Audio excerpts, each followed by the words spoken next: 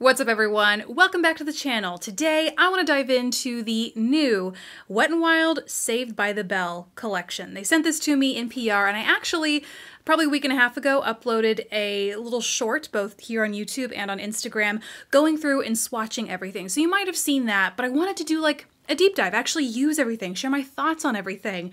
And so, I don't know why I'm holding this adorable backpack. It too came in the collection, but yeah, let's just get into it and do some makeup.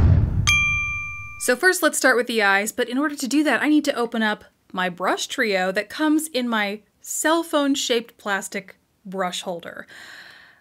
I cannot believe cell phones were this big. In case you are too young to remember to have been alive. Wow, that is depressing. But this is how big cell phones were and what they look like. We were aware they were bricks. We know. You don't need to tell us. I mean, this is so big, they could have fit a whole brush collection in this thing. The trio, oh my God. The trio of brushes only takes up the top half. There is all of this wasted space under here. I think they should have put out a whole brush collection, but we'll make do with what we have. So the shadow palette that came out in this collection, I actually really like it. I don't necessarily know that it is reflective of the 90s. I mean, it's colorful, and from my memory, I am 32. And so in the 90s, I was like still a little pre-makeup. I was like in the play makeup era. And I do remember, you know, the blues, the pinks, more vibrant colors being in style then. So yeah, I mean, yeah, this feels like it's in the right space to me. And I think while I prime my eyes real quick, this is just MAC's Paint Pot in Soft Ochre. I think today I'm going to do a more purpley monochromatic look, kind of to complement, this is a flannel that I talked about getting in my Nordstrom anniversary sale haul. So comfy. And so I think playing with this trio of shades right here down the center will really complement it nicely. Plus, I have been watching, Andrew and I have both been watching a lot of Glow Up, which is a makeup competition show on Netflix if you're here in the US, but it is originated in the UK on BBC. So in case you can or have already watched it, that's the original network it airs on, but it is also on Netflix, and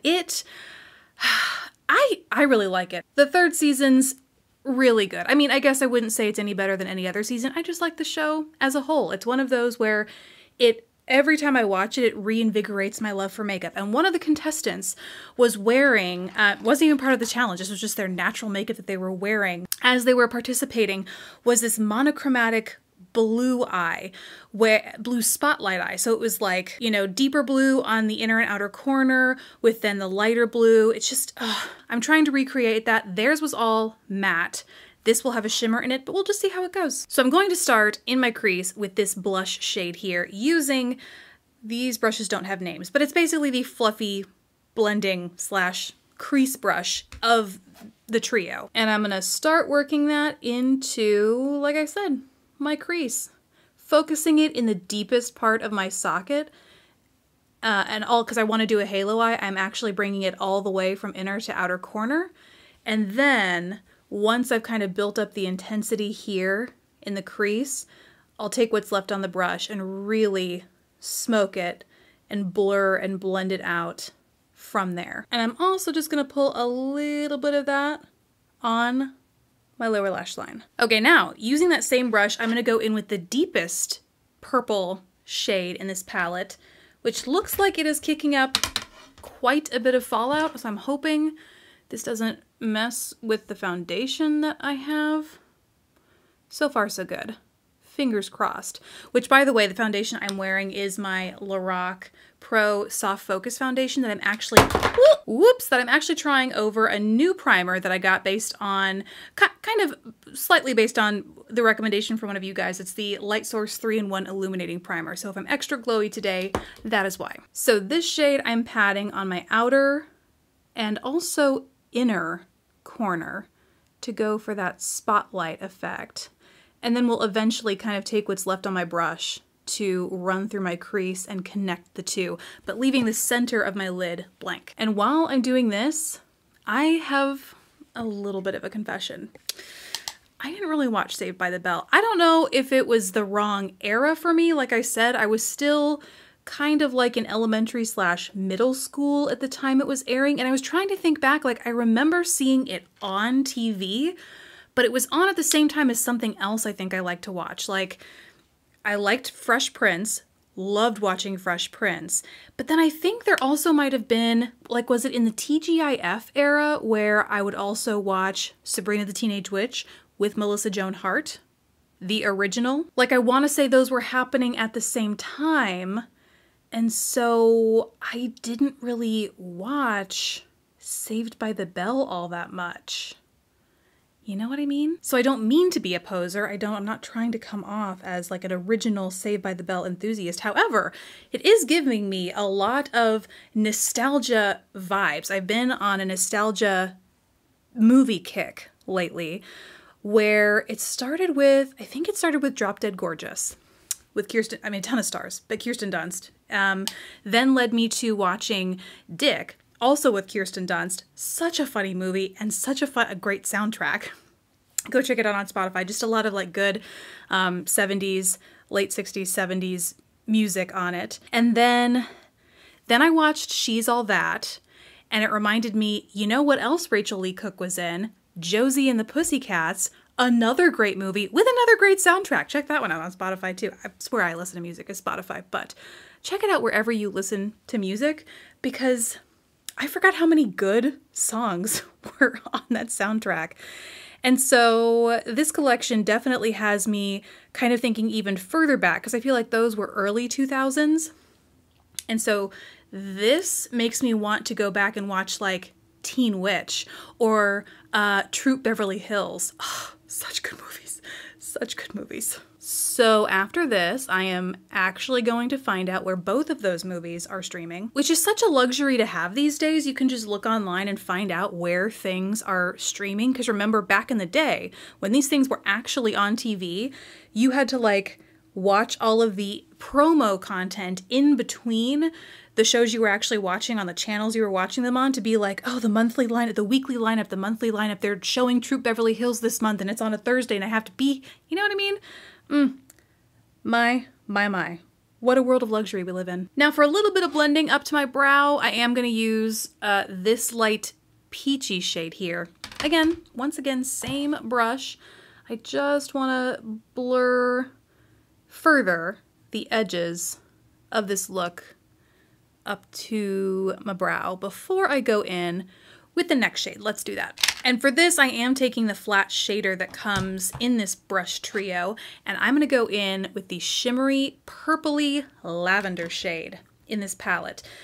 I'm getting a feeling that this might be better applied with a finger, or maybe it's the brush itself. Sometimes I feel like with brushes like this, where they're very flat and the fibers that Wet n Wild or just in general companies sometimes use with their brushes, it's too smooth. It's like you want your brushes to be soft, but a brush that is too soft and too smooth like doesn't adequately grab hold of product to place it on your eyes. And so I kind of feel like we might be in that kind of territory right now. So I'm actually just going to use my finger with this.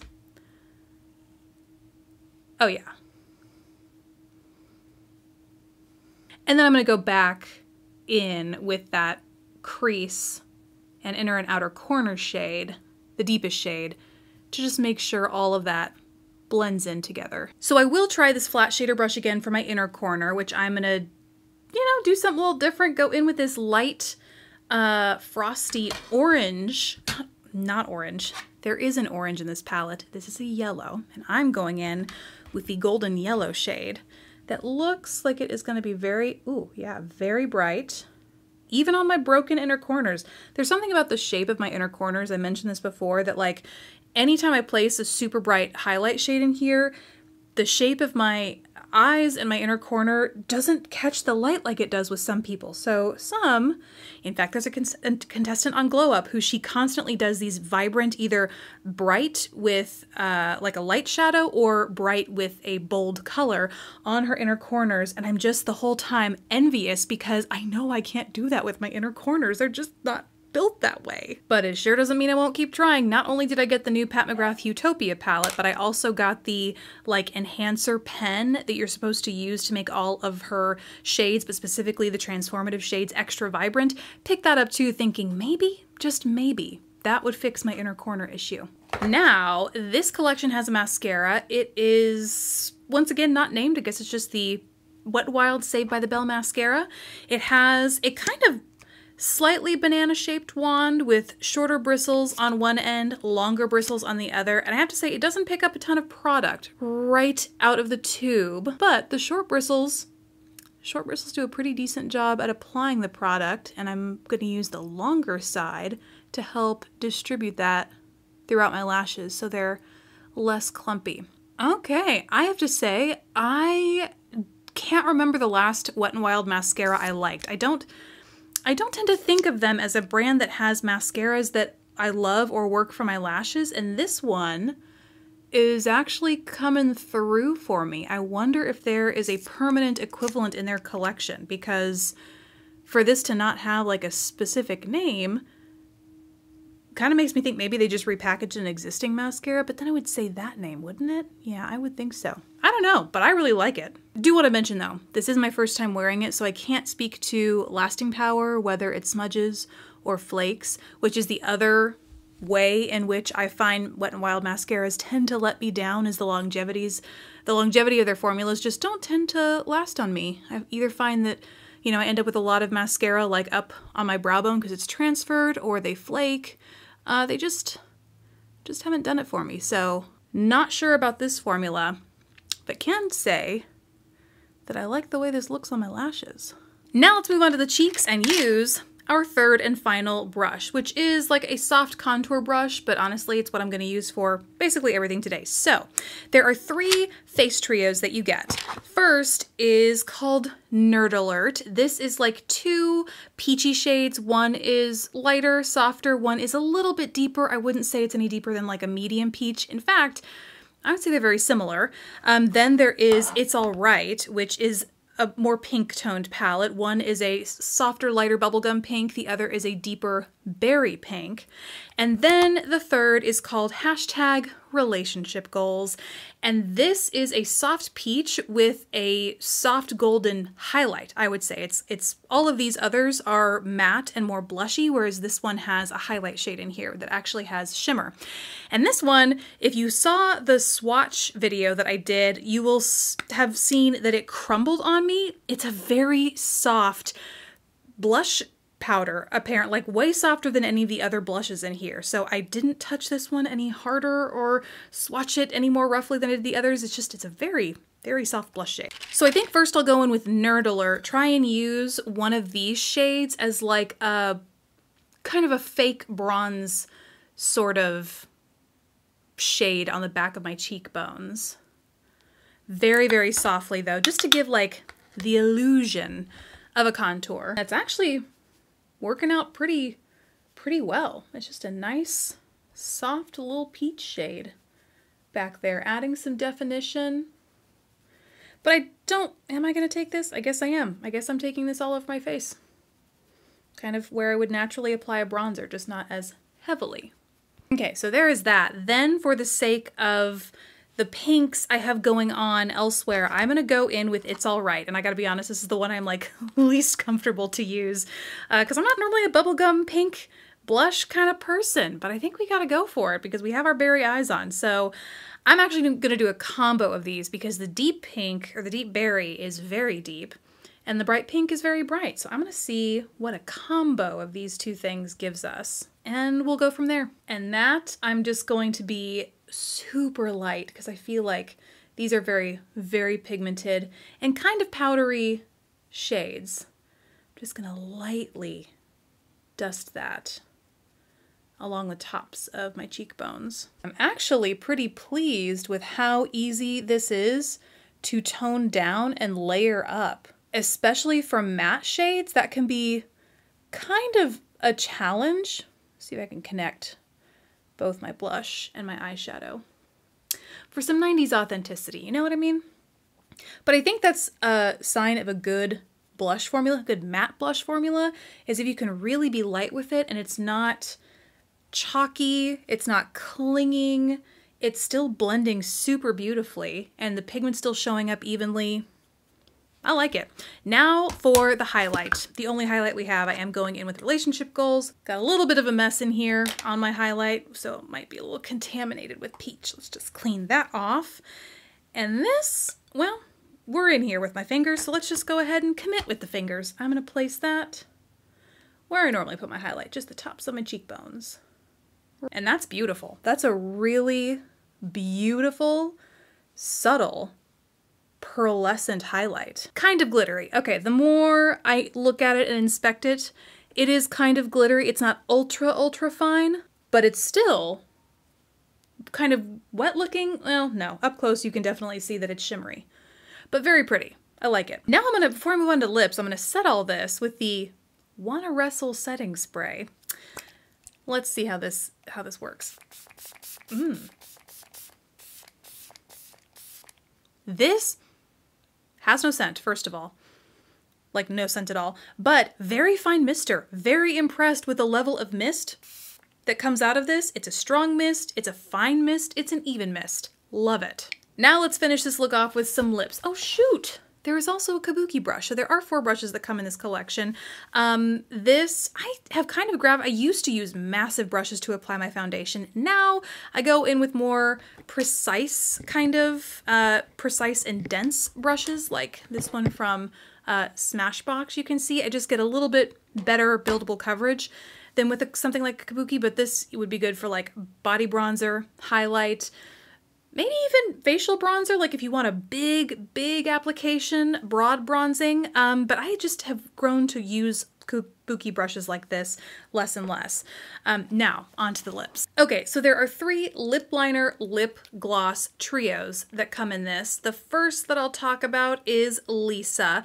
It is like a bubblegummy pink. The liner leans a bit more peachy, but the gloss is definitely more of a bubblegum type shade. Then there is Jessie, which has a nude liner and then a nude gloss, but I would say the gloss has a slightly more pink, more noticeable pink tone than the liner does. Then there is Kelly with a hot pink bubblegum liner and an equally bright hot pink lip gloss. These two are very similar next to each other, whereas the other 2 sets have a little bit more of a differentiation and contrast, I think, between the liner and the gloss. And for this eye look, I kind of don't know where to go. I think the peach is going to be too warm. I have to go with one of the pinks, but I'm worried it'll be a little bit too much. Let's go with the softer pink, or Lisa's pink liner, and that I am not only using to line my lips, but also fill them too. And these are like kind of a classic Wet n Wild pencil, right? Like they're wooden,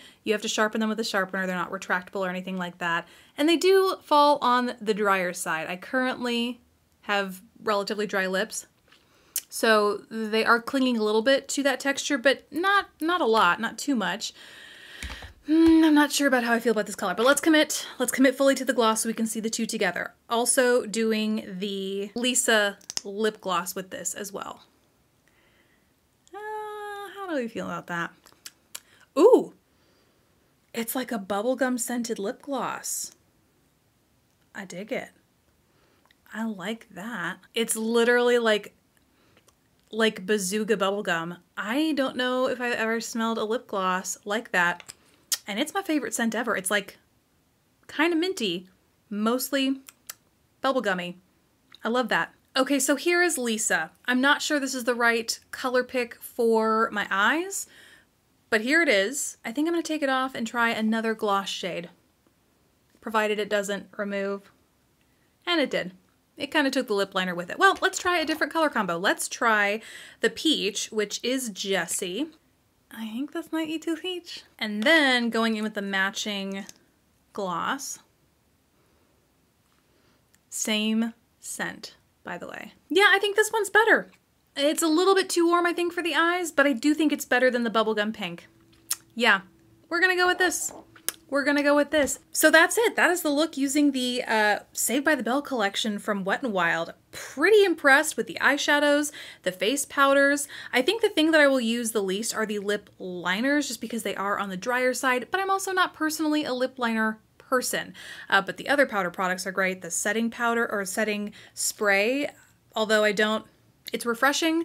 I don't tend to reach for setting sprays beyond taking the powderiness out of my makeup because there are very, very few out there aside from like Huda Beauty, Resting Boss Face, and the Charlotte Tilbury setting powder, or setting spray that actually do the job of making my makeup last. So haven't tried this to see if it helps last, but it did what I hope every other setting spray does for me, which is take the makeup-y, cakey powderiness out of my skin texture. And I love the mist on this guy. And I think if you go to the Wet n Wild website, they actually sell the whole PR kit that they send to people. So if you want something like this backpack, which was kind of a bonus, I don't think you'll find this in maybe you will find it in drugstores, but if you really want it, you could buy the whole kit, including this cute little zip-up backpack kind of thing. Adorable. So that is it. That's the face. That's the review. That is the Wet n Wild Saved by the Bell collection. I really hope you guys enjoyed this video. I'd love to hear what you think down in the comments below. Thank you so much for watching. Please don't forget to subscribe if you haven't already, and I'll catch you in the next video. Bye!